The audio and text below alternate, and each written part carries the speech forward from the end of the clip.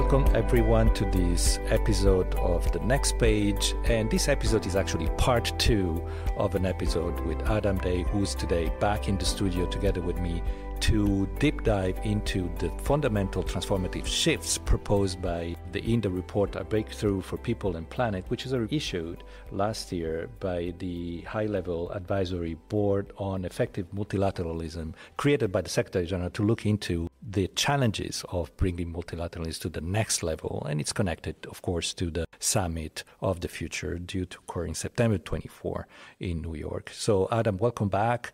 Last time in the previous episode, you spoke about the first 3 shifts, rebuilding trust in multilateralism, planet and people, and number 3 was global finance. And in this episode, we're going to deep dive into the next 3 fundamental shifts: digital and data governance, peace and prevention, anticipatory action. So for those who have not gone through the first episode, I recommend that they go and listen to that. So let's continue and dive in directly straight into it with Shift 4, digital and data governance. Yeah, thanks, Francesco. It's good to be back. I think the starting point for Shift 4 really is that there's already a lot of ongoing work in digital space. So the board was being very careful to try to do something complementary, for example, to the Global Digital Compact process, which is a formal process being led by the UN Tech Envoy out of New York. And so I think in this area, there are some quite ambitious proposals, but I think it's also very important to understand that this is a kind of parallel set of recommendations for an ongoing process and a way to inform and maybe shape that process a bit. Whereas in some of the other shifts, they were trying to do something a bit more standalone.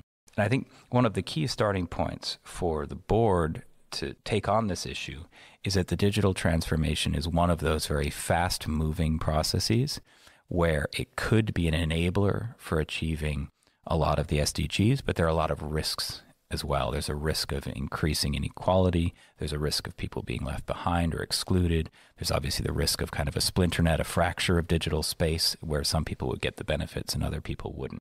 So I think the underlying idea for all of their recommendations is to make the digital transformation something that's equitable and inclusive. And one of the initiatives that the board recommended was the creation of a global commission on just and sustainable digitalization. And so the idea here would be that to have an independent body that would be able to oversee a set of commitments around inclusive and sustainable digital space. And in many other areas, there are those ideas too throughout the report, throughout this whole process, where, for example, in the previous shift, one of the board's recommendations was to create an IPCC-like structure for the whole set of environmental challenges. Here again, you see the need for a global commission on just and sustainable digitalization, the need for something independent because there's so many vested interests in it. Another interesting point, and I think this will be taken up by the Global Digital Compact process, is really to expand the definition of threats to include more digital ones. Right now, there's a very fraught process where, for example, cyber threats, there's a disagreement amongst member states as to whether they'll be treated as exactly security threats within existing treaties or whether you need a new treaty or how will you define a threat on critical infrastructure. It's not military, but I think there's just a lot of fuzziness in this area. And so a process to create a kind of common understanding of digital threats and maybe even move towards that becoming norms or principles or even a code of conduct. I don't think the board was thinking of something legal here, but building out a better understanding of digital threats, I think, is an important one. And then I think the board also offers some principles that could guide the creation of this global digital compact. And one of the interesting things is, and I'll just refer back to the very beginning of this report, there are 10 principles that the board offers for effective multilateralism. I would say that those 10 would also apply in the digital space. And I think that that's one of the key points that the board is making, is that the digital space can be treated with many of the same tools as multilateralism. And then the final area really is around data and the need to treat data also as a global public good, as something that needs to be common and beneficial for all and not a source of tension. Data can be used to improve transparency about risks. So, for example, misinformation and disinformation, we need much more capacities there. And one of the initiatives that's kind of come out of this idea of a data impact hub, which is what the board has proposed, is a proposal that's kind of in the bloodstream right now for the Summit of the Future to announce an international decade of data. And those of you who follow the UN, there are lots of international decades of all kinds of things. And it may sound a little bit wonky or not that useful, but actually sometimes what an international decade can do is create a kind of dedicated period where member states always have a reference point for spending resources, for pushing initiatives. And I think that having an international decade of data would be a nice vehicle to say, data needs to be something that promotes inclusivity. Data needs to be something that can be underpinning that push to represent future generations and their needs in the system. Data is going to be the thing that unlocks our shift to green energy, really, in many respects. And so I think that idea of an international decade of data may be actually quietly one of the more promising initiatives that's come kind of out of some of the discussions of the High-Level Advisory Board and may end up landing in the summit, though we don't know yet whether it definitely will. So Shift 5 is key, peace and prevention, and it's really right there, one of the pillars on which the UN is built. So I imagine that the report is very strong on this one, and I imagine that maybe the discussions were also leading to the report were also very interesting. Yeah, special attention on this one on my part, so let's go. Yeah, I mean, maybe a starting point is to ask why it's number 5 and not number 1. And I think there is a reason for that, or maybe 2. One is it's probably the most important in many respects, but also one of the most difficult to land a concrete initiative. And we can go through what some of those are. Also, I think there's a recognition that there are many other formal processes for taking forward these kinds of peace and security proposals. So, for example, the Secretary General published his new agenda for peace after this High-Level Advisory Board report, but that's another important reference point. But things like Security Council reform and the Conference on Disarmament, these are all processes that have a certain formality to them that make it difficult. And so I completely agree, it's a super important topic. And so one of the interesting ways that I think the board frames this from the outset, and this is also, I want to mention the Olof Palme Commission report of March 2022, which is called Common Security. And Olof Palme really former prime minister of Sweden. The initial report was really in that nuclear moment 30, 40 years ago, where you suddenly realize that we're all in it together. A single nuclear threat is a threat to us all. And so again, coming back to that idea of a global public good, I think the High-Level Advisory Board treats a kind of safe world, a nuclear safe world, a more peaceful world as a global public good, as something that we all need to invest in. And so the term they use is collective security. So this is a phrase that's in the UN Charter, but I think the meaning has shifted a bit. As our ability to destroy ourselves has increased, the notion of collective security has become more acute, and the responsibilities on us has become more serious. And so that can be nuclear, that can be biological weapons, that can be the pandemic, that can be AI. There's a whole range of ways in which we can really be detrimental to our collective security. So I think the starting point for the board's understanding of security is a collective, mutually beneficial one. And that may not resonate with people that are thinking about, Gaza and Ukraine and Yemen, where it's highly contested. But I would say that the board members would insist on that as their initial definition, that we need to think of collective security arrangements. So then the specific proposals, there's a kind of cluster where the board recognizes the need to reform the Security Council. It doesn't offer a specific formula. It offers some guiding principles, including better representation of the global South. And that is a process where a few years ago, President Biden announced a willingness for the U.S. to consider that. But I think there's also recognition amongst the board that that's fairly unlikely to happen in the short term. So part of it said Security Council reform. And then right under that, it said, empower the General Assembly to do more on peace and security. Folks studying international relations will be aware of the 1950 Uniting for Peace resolution, where the General Assembly essentially gave itself the ability to act when the Security Council got stuck.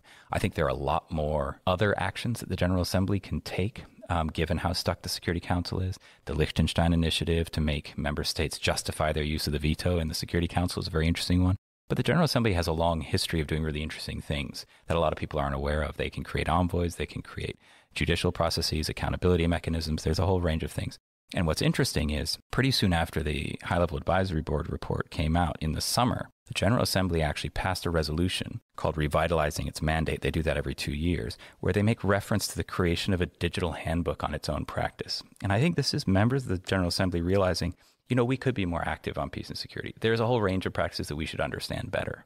So I think there is a kind of realm of things around the General Assembly that's quite interesting. But then the third part of that recommendation is also about the Peace-Building Commission. If you think about the Security Council as the apex actor on peace and security, the General Assembly is a very important actor that has issues on peace and security. The Peace-Building Commission is something that has grown really ever since about the last 15, 16 years into a kind of important actor that is linked to the Security Council, somewhat subordinate to it. And I think the idea the board had here was we need to bolster and expand the work of the Peace-Building Council to cover more issues, like how climate affects security risks, how digital issues affect security risks, to give it more capacities.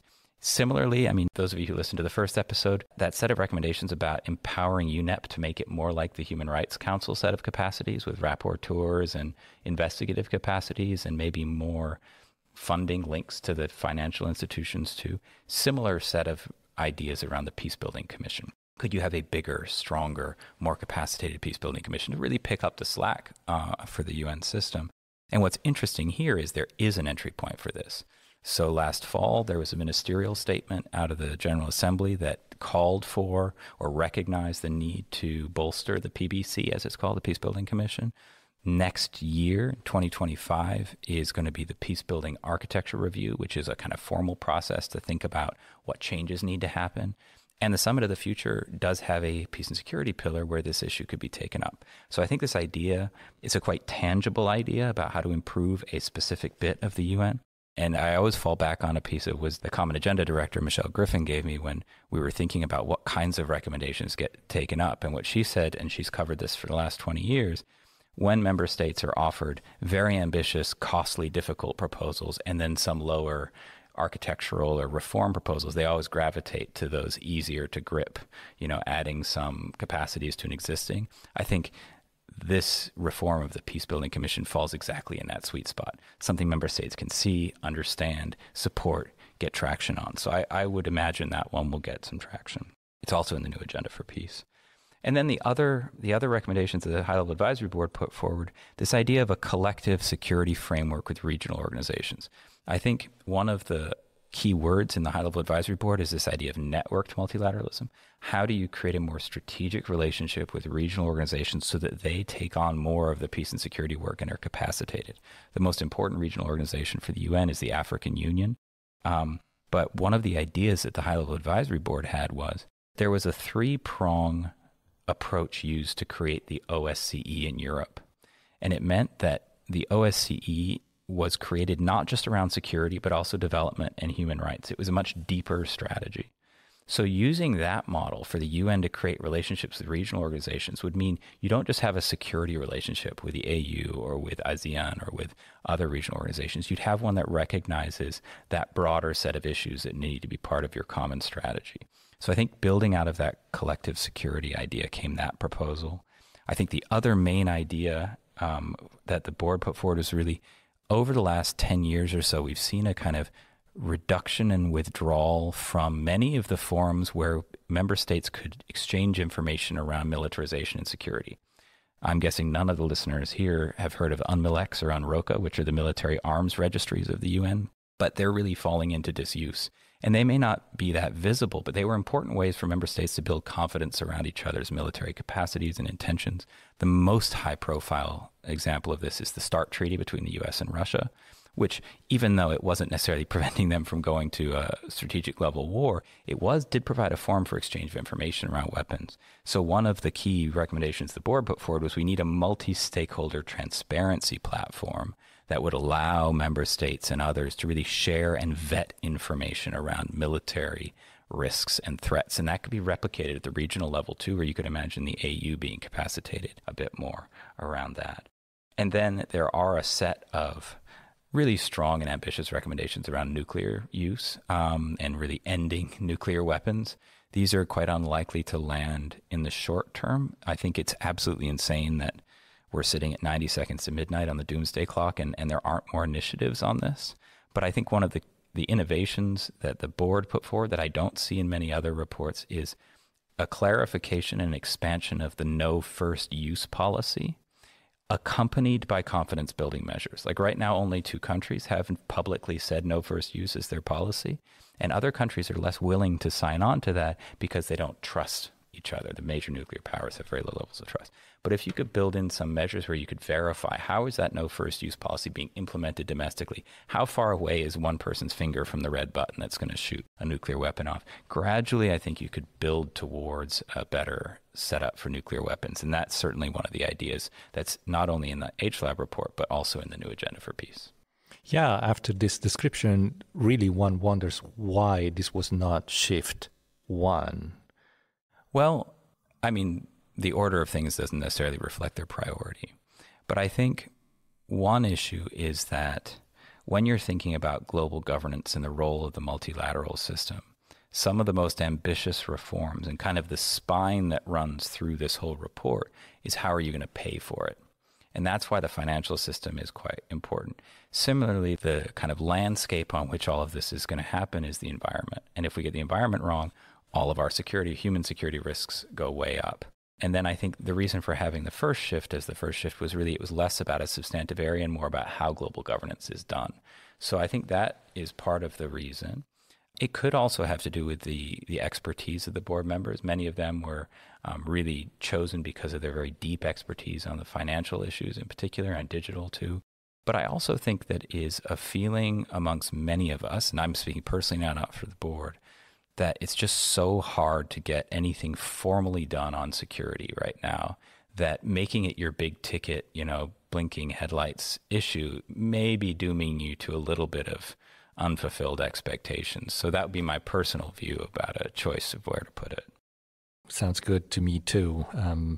Let's go to the last shift, number 6, anticipatory action. And this is all about looking at, or the way our capacities to look at current and emerging transnational risks.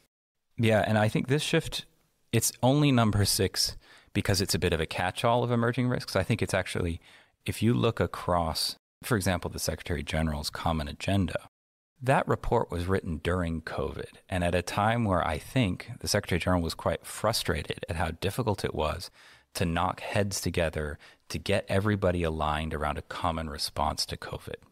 And I think that a lot of the initiatives around emerging risks comes from that feeling of we need to be better prepared to pre-position resources and decision-making for the next big crisis. And so one of the proposals that the Secretary General has made in his Common Agenda is about the creation of an emergency platform, which would be a kind of protocol that would pre-position resources in some decisions if another pandemic or if another global threat happened, maybe another big financial shock or another crisis. And so I do think that that idea of preparedness and not always lagging behind the next emerging risk is extremely important to this board's report. It also has to do with the future generations aspect. But I think also one of the frustrations with formal multilateralism is how slow it moves and how long it takes to get a small change. I mean, the IPCC has been talking about human-caused climate change for 30 years, and we still haven't stopped fossil fuel use. There's a sense of there's just too much lag in the slow-moving bureaucracy of multilateralism to deal with something as fast-moving as AI, and AI is certainly the one that's on everybody's minds right now. So that's the kind of framework for Shift 6. The specific ideas, I think there's a set of kind of strengthening our ability to respond to climate-driven security risks. I would say that the board really wrote that idea knowing that the new Agenda for Peace was going to make some specific recommendations too. So if I were reading that recommendation, think of them as puzzle pieces that fit together with the new Agenda for Peace, which has more specific things about creation of regional climate security hubs. But I think there's a growing recognition that climate change, environmental change, is having an indirect but clear causal relationship on instability and insecurity. And that can be through livelihood loss or displacement or all kinds of other kind of causal pathways, but that we need to grip that more seriously. The second one is actually a recommendation that was essentially poached from a previous report. And I use the word poached because it was by the same person, so I'm allowed to say that. So Ellen Johnson-Sirleaf was the co-chair of the High-Level Advisory Board. She was also the co-chair of a previous high-level body that created a set of recommendations around the pandemic response.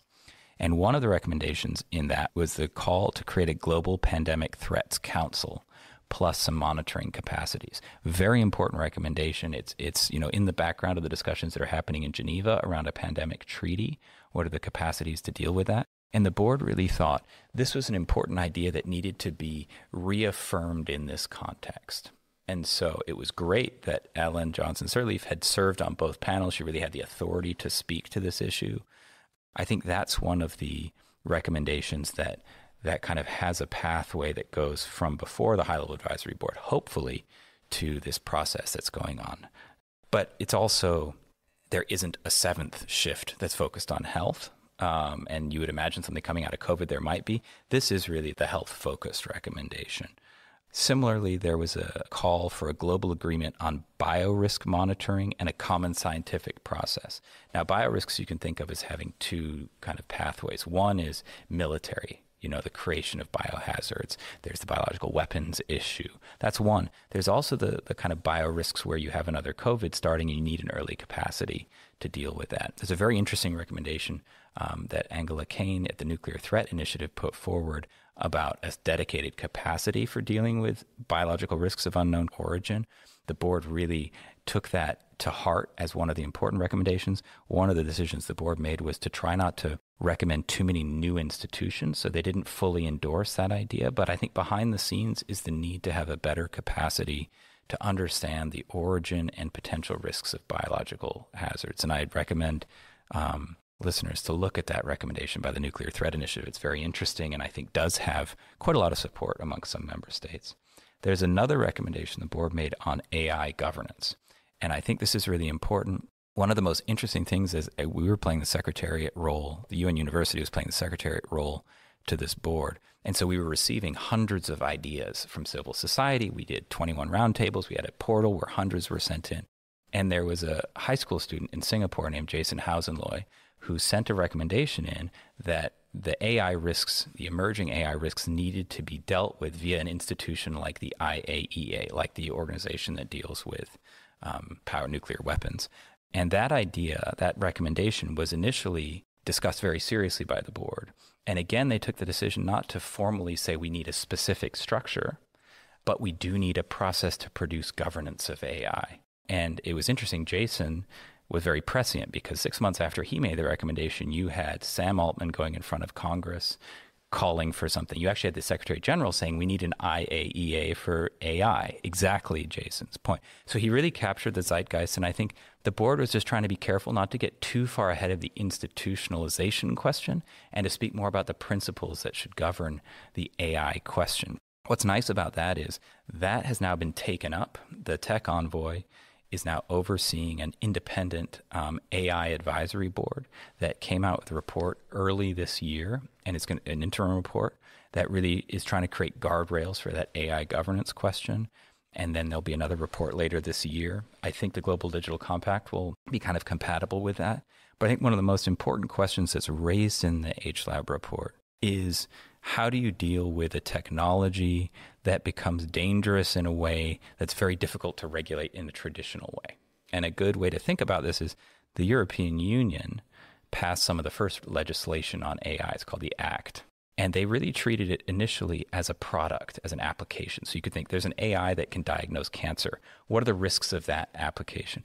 But the real risks of AI come earlier in the process, in the treatment of foundation models, large language models, how those algorithms work. And they're very difficult to understand. Even the people that create them, after a while, it becomes too complex for them to do. So some of the really difficult questions comes to how do you govern something where by the time it's out in public, its risks are already potentially too late and already too embedded in our society. There's actually a funny kind of wonky term called a Collingridge dilemma, which describes the kind of risk that only appears once it's already too much part of our lives to regulate. And I think we're there with AI. But I do think that the board really put its finger on probably the most important technological question of the next 5 years or so. Didn't provide a definitive answer, but I think set a conversation going that's now really being taken up. The other two recommendations, which we can touch on more if you'd like, is a little bit different than AI, but lethal autonomous weapons systems could pose an enormous risk if decision-making is really taken out of human hands. The SG has frequently called for a ban on them. And I think the board said we need some sort of formalization of the regulation on these before it gets out of control.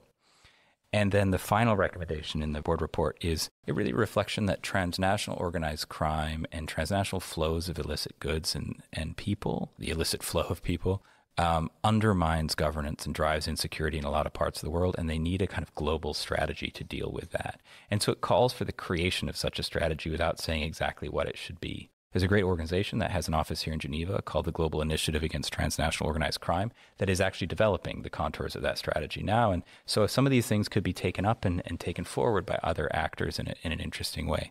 But I think that package of issues really is a way of the board saying there are certain trends and emerging risks that we can't deal with via traditional multilateral forum and institutions. So we need a more innovative approach to them. So we took a quite in-depth look at these 6 shifts in part 1, the first 3, and part 2, now the second 3. As we looked at these shifts, they offer altogether an image and a set of issues that also show, in a way, how the entire multilateral setup we created after World War II has aged quite a lot. And so, as we wrap up this part 2 of the episode, I wanted to ask you this question.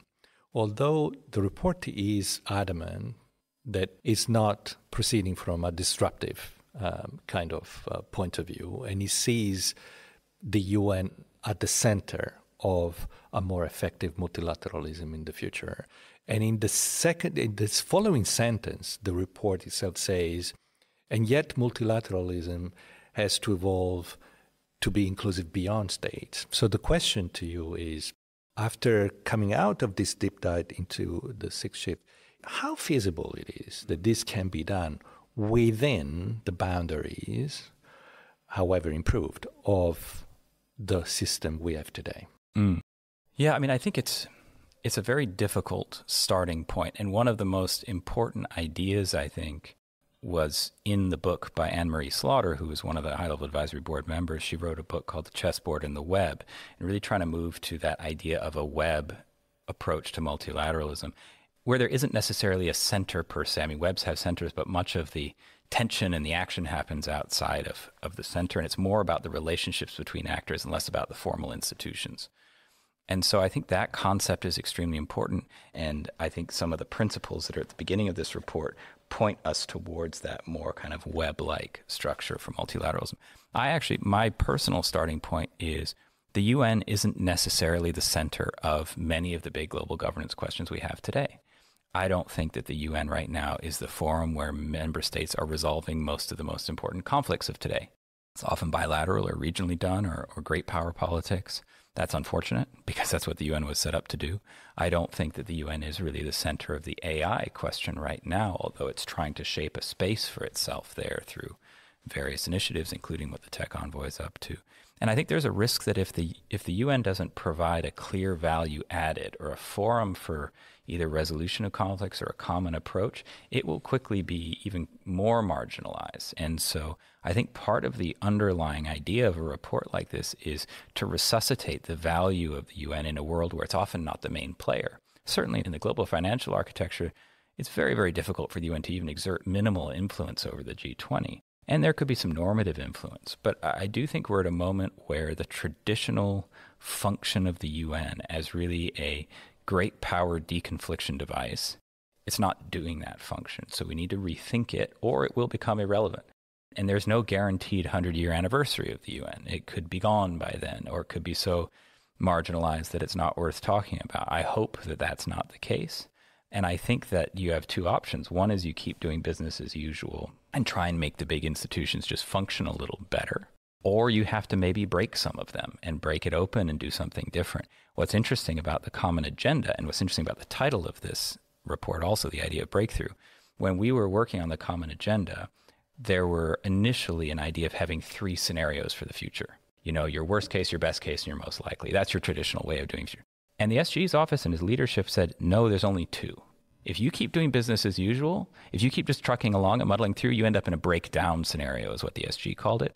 So you need to break through. You need to do something radically different because all the other scenarios end up in kind of constant crisis management. And I think one of the key questions is how much can you do with the institutions you have now? how much do you need to let some of them just kind of go by the wayside? And I'll close with one idea that we haven't talked about that's in the High-Level Advisory Board report, which is an Article 109 UN Charter Conference. Now, the board mentions this in the context of UN Security Council reform, but essentially Article 109 of the UN Charter was a promise by big powers when creating the UN Charter that they would have a review conference within 10 years so that the lesser powers, and not only lesser in terms of their military power, obviously just as important, would have a chance to come back to the Charter. Now, that hasn't really happened. That's an unfulfilled promise. So one of the questions is, if we do want to break things open and have a much more far-reaching discussion, the seeds of that are actually formally in the Charter. Now, I think it may be dangerous to open up the Charter without a clear understanding of what you might want to get out of such a process. But, I mean, you see Gaza happen, you see Ukraine happen, you start thinking, this isn't working, and maybe we need to get further outside of the box. And certainly this is very present in the minds of many of our listeners in this phase of international relations. And they can go back to the report and read through this report. I've been working for the UN for 30 years, and I can definitely say this is the most clear, the most powerful, and the most compact way of digging through the key issues of multilateralism I have come across in my career. So for all of you out there, A Breakthrough for People and Planet is an amazing report. Go and read it. You'll find the link in the notes to this episode, and make your own opinion, break through or break down. Of course, there are many scenarios that are possible at this stage. I guess next step will be also the Summit of the Future. In any way, it will be, manifesting itself as a definite progress or a letdown. It will be a telling moment of in our world of multilateral affairs. So thank you, Adam, for being with us for this episode in two parts, but one part two. And I want to recall that you were with us last year. There is an episode that we put out in May 23 that talks about the report in its entirety. So if part of you are not interested to deep dive into all of the shifts, you can go back to that episode and have a very good sense of the importance of this report. So thank you so much for taking the time for being with us. Thanks, Francesco. Great to be here.